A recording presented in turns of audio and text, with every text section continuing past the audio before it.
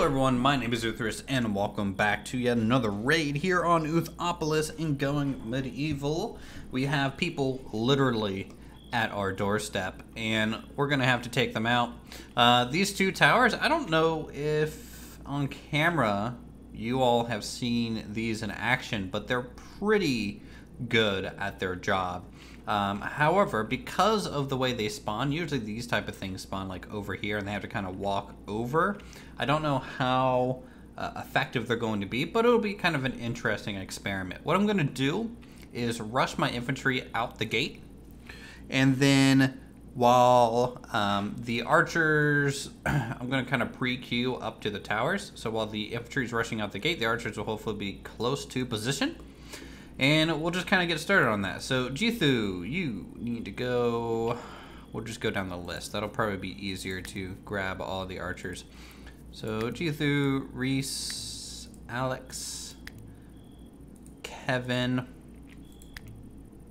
Arnav, Edgar, Camden.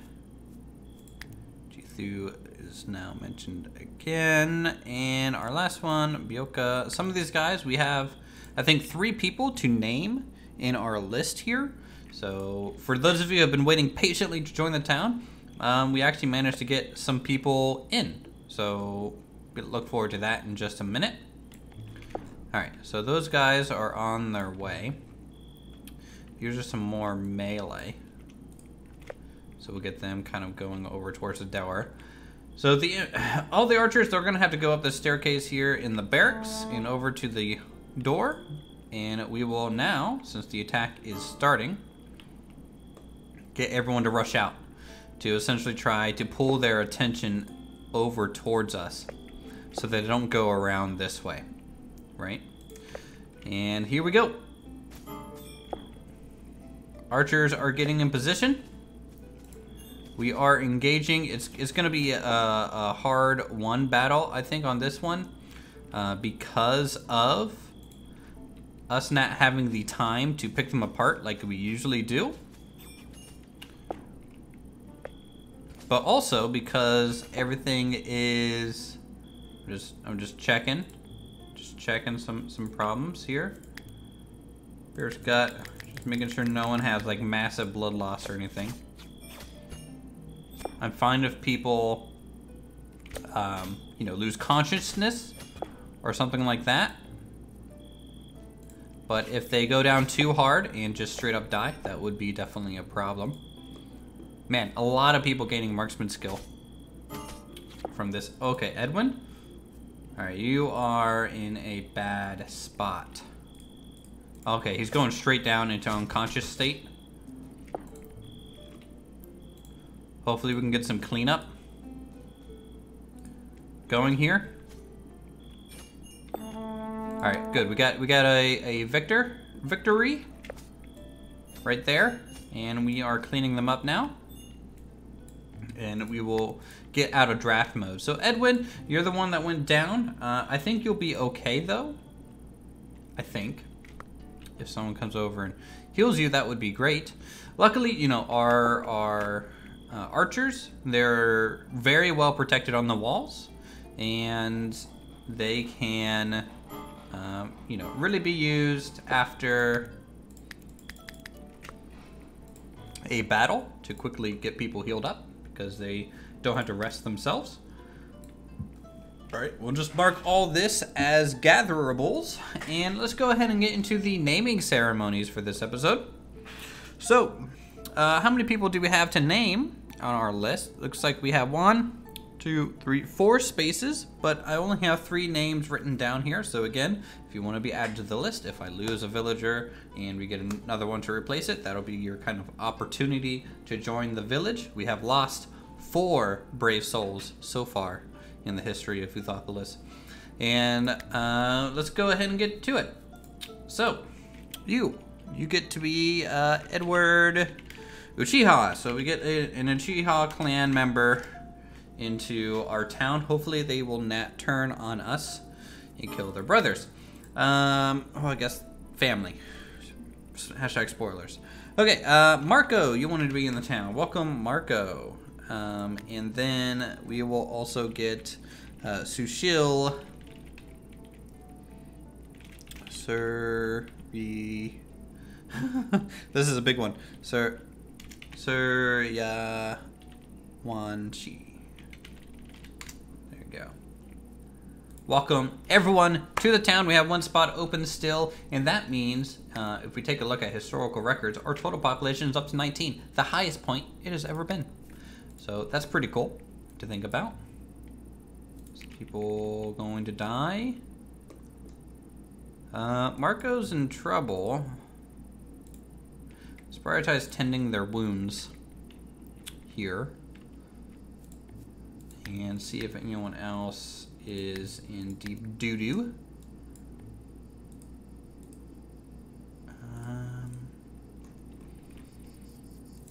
See if I can't get to Edison here. Come on, game. Let me right-click on the right guy. Barth, can you do it? No, I cannot. Can I do it from the side menu? No, I cannot. All right. Well, hopefully we'll just hopefully get them to medical up our friendlies here. Do I have herbs to apply healing ointment? Yes, I have 325. So we got plenty of herbs. It should be a relatively quick procedure. All right, so I think Barth is doing it now. Cool. Let's go over what we did last episode. So last episode we worked over here, the first part of our keep and castle area. We have a beautiful main library research center with books and bookshelves going up 2 stories, 2 of each research table in here. This is just a wonderful room that definitely fits a castle, in my opinion. We also have some stockpiles to just store some extra books. That'll kind of be cluttering up the space in some areas that might make it look a little bit more like a research room. So that'll be kind of cool long term. Outside that, this little connecting hallway here goes straight over to a courtyard, which I have gone ahead and placed a little bit of a pattern. So I want to grow some crops in here that will hopefully act like a good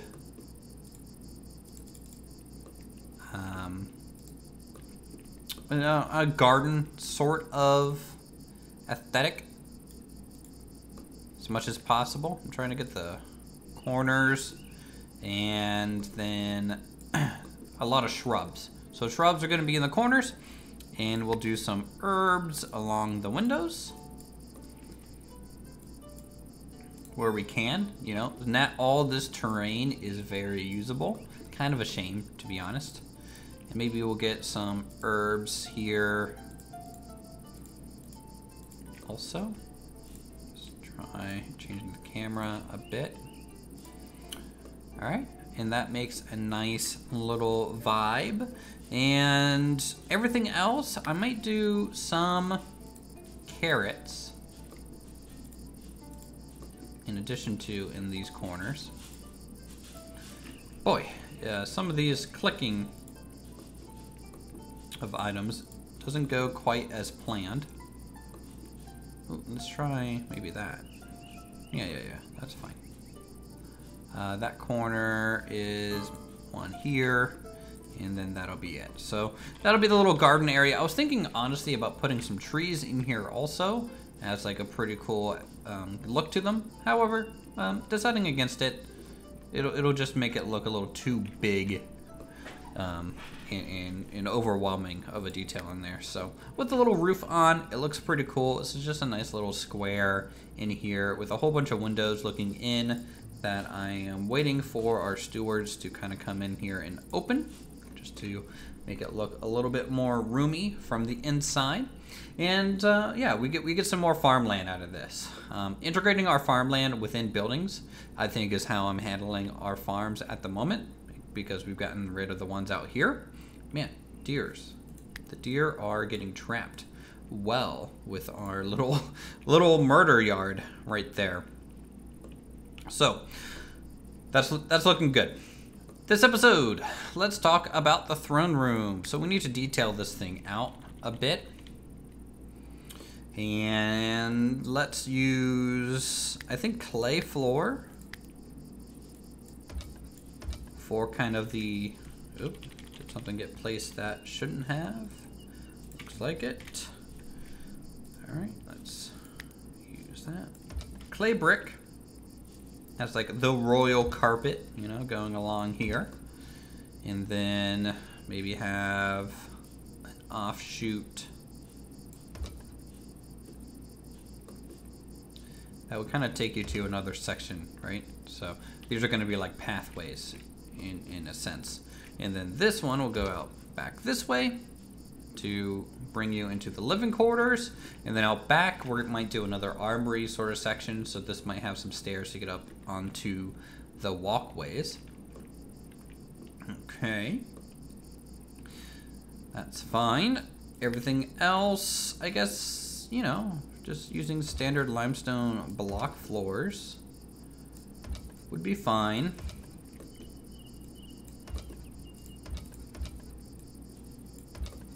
In here. We might use some wooden items. Let's bring down the walls like all the way to just fill in some of these other sections.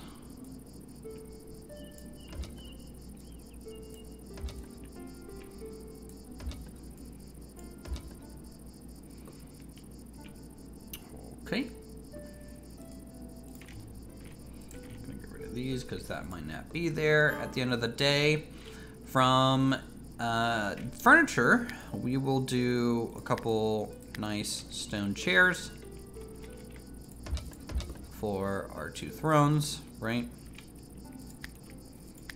Do clay braziers in here. And then we'll put some iron sconce just by the door probably. Banners, I think, hanging from the pillars. Some nice long ones. Some good old long boys coming in here. And maybe some shields over the braziers. Something a little bit more unique. And then maybe a religious symbol behind each throne. Give it some decorum. All right. And that about sums that up. Not too bad. Not too bad. Here over behind the church, you guys are probably going to notice that the wall is being worked on also. Through here, how this interacts with the back of the church, sadly we might have to get rid of this window here. That's just the name of the game, right? You know, we got to get the walls up on this side, and since this was kind of built before the walls were established, and before I even really knew I couldn't build in this red area, for some reason I should have just figured that out way sooner. But yeah, you know, if I had to redo this, I would probably bump this forward like another 2 blocks or so just to give us some more room from the wall, but alas, it is not meant to be. So we'll try and connect this part of the wall down to here. I'm thinking about putting a tower at this point and then doing the angle,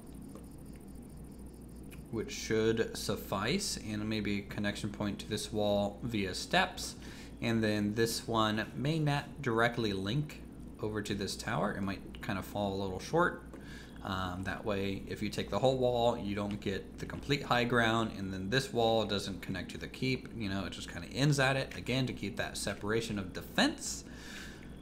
Super important to do. And the back buttressing looks pretty good with all of that. The towers being that one block higher just makes this look a little bit more regal compared to, say, like this over here for the garrison. Not to say the garrison looks bad, but that's that one block separation makes the towers look like proper towers a little bit more. I wish there was a ladder or something better than staircases for these towers, because honestly it just would be a little bit of a, you know, room saver on them. But overall, this building's gonna look great. It's gonna be a nice square structure, but because of, you know, the roof here and the roof going this way and an open section, it's gonna look varied, which I think is at least what you want to shoot for if you're going to make a square structure, right? Height variations, kind of verticalities, playing off each other, negative space with the lack of roofing here, right? And angles, so straight lines being broken up by shapes. So all that, I think, should function very well. So let's go ahead and get to the meat of this episode, and that is everything kind of over here on the right side of the keep. And what's going over here is the items for whoever wins the election from episode 13 will get to live in here, even though I can't assign beds. I wish I could. And this side of the keep is going to be a little bit more of a private dining space, and then a private bedroom up top, maybe a couple spare rooms, things like that, and then a storage thing at the very top, which will lead to kind of a larger defensive battlement. So if you guys think about this shape as a bunch of squares, we're going to have a square for the library, we're going to have a square for the courtyard, a long rectangle for the throne room, a centralized square over here for the actual living arrangement, and then a back kind of battlement to just kind of watch this northern edge. And let's just kind of get started on it. From a blue point perspective, we can just let the game run. It's no biggie here. And so let's do some layouts. I'm thinking, let's go ahead and get this all measured out. So we're going to double up all these walls. That's an easy win for our shape here. Give it a nice sturdy door. All right. We're going to fill in some terrain out here. That kind of throws in a bit of a wrench at our locations. This location is probably going to get another tower. So let's see what we can do from a food hall perspective. So from here to probably here. 1, 2, 3. 1, 2, 3. All right. So this will be kind of ground floor. Might bump that out 1 more or 2 more. Let's go ahead and bump that out. Don't want to use too many bricks here. And we'll bump these out also. So there and there. Give us a little bit more leeway with this space.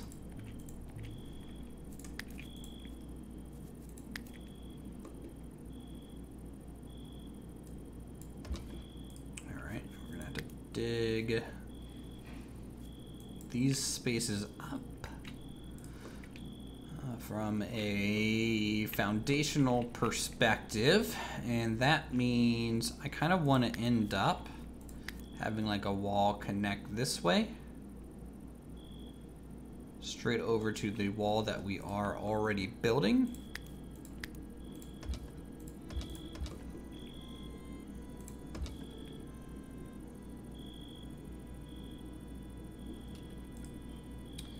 And we're gonna have to do that too. Okay. Yeah, this is gonna take a while to build, and there's a lot of considerations to do. And because of everything being so spaced out, it's gonna be a little while until people can get out here to build stuff. Also, with the fact that we are still kind of decorating and building the interior areas there, but we can't, you know, we can still continue to just lay things down and go from there. So from the edge, let's say this is the true edge, right? Yeah. So this is the true edge here. This might be its own little armory type section, and for the sake of our squares, I'm going to bump this out to be something like that. So this might be like a war room, ready room sort of thing. It may be their own little private garrison sitting back here, which could be pretty cool. We're going to have to do some chopping of trees to kind of clear this out though, because we need to be able to see what's back here. So we're going to clear those out. We're going to be clearing out these trees also, again, just to see what's back here. So instead of going through the whole blueprint phase, because let's be honest, these episodes don't have enough time for me to get into the nitty-gritties, and I'm also kind of winging this at the same time. What I'm going to do is, like I said, get maybe the first floor in here for like the little private dining hall, and the pathway up to the second floor, which will have some of the living spaces figured out. We'll get this all leveled up, and then we'll kind of go from there. Okay, so here we are. It's been about, has it been an in-game year? I don't know. It feels like forever. And we are back with this finished structure here at the rear of the Great Hall. These things are taking longer and longer to make, I tell you. But we're almost done with the keep. There's just a couple of detail items to throw in here, but I decided that I might as well just show you the base and how it looks right now before we move on to kind of the east wing here, which is something undecided currently. I'm sure I'll figure that out in the next day or so, what to put in here and kind of what its purpose. It looks like it kind of just links up to the wall that also the garrison links up to. So if you think about our castle, from like a top-down holistic perspective, the barracks goes across the gate and then over here into the keep, and we have just kind of this large U-shape structure as our main battlement, which is pretty cool to have it spread out like this, kind of wrapping around the Great Hall. But nonetheless, let's just hop into some of the details of this thing. I really like the way the back kind of ended up here. I raised everything up above the roof line on the throne room kind of location. I've managed to fit in a balcony, look at that, and some detailing around the footers and supports just to make it feel a little bit more regal. So that's pretty cool. If we peel back the roof, number one, you can see the throne room in here with the two thrones. I decided to put the stone kind of temple behind there as just kind of a back piece, which looks pretty good. I might try also the other shrine just to see what that looks like. That might look good too, but we'll see. Maybe you guys can let me know if that's kind of a keep or lose it sort of deal. And then we'll just maybe peel back to from the ground floor. So from the ground floor, you enter double doors here, which you can immediately go up to the second floor, or enter this space here. Now this space is probably going to be kind of a private dining hall for the residents in a way. So I was thinking about throwing something in here for that. Maybe, I think that table isn't quite right. Let's try like the long boy table.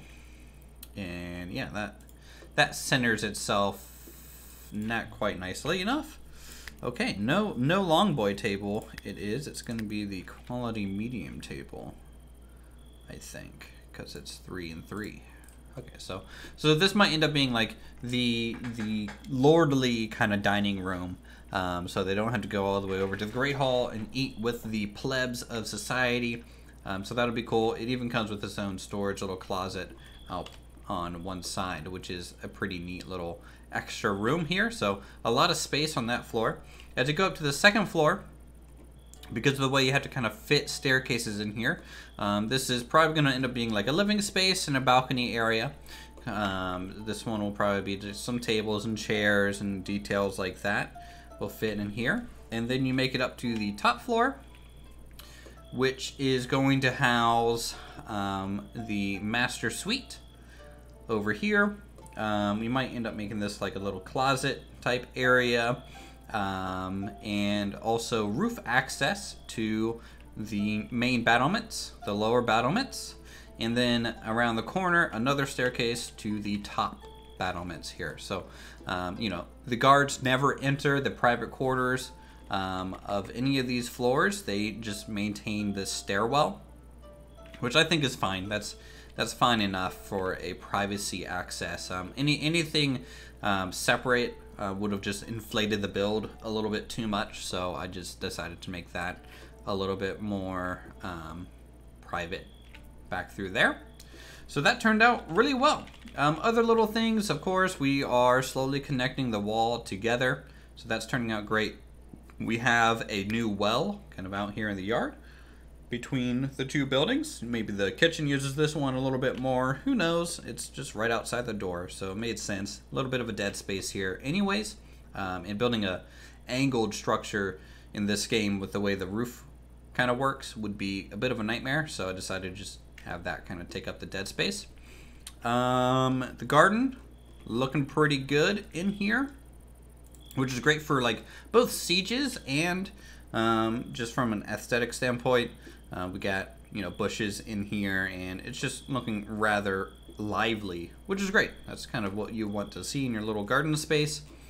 And extending the wall finally along the cathedral side, and we will be working on connecting these up and maybe putting a guard tower here and finishing up this guard tower. Then we can flatten out all this terrain.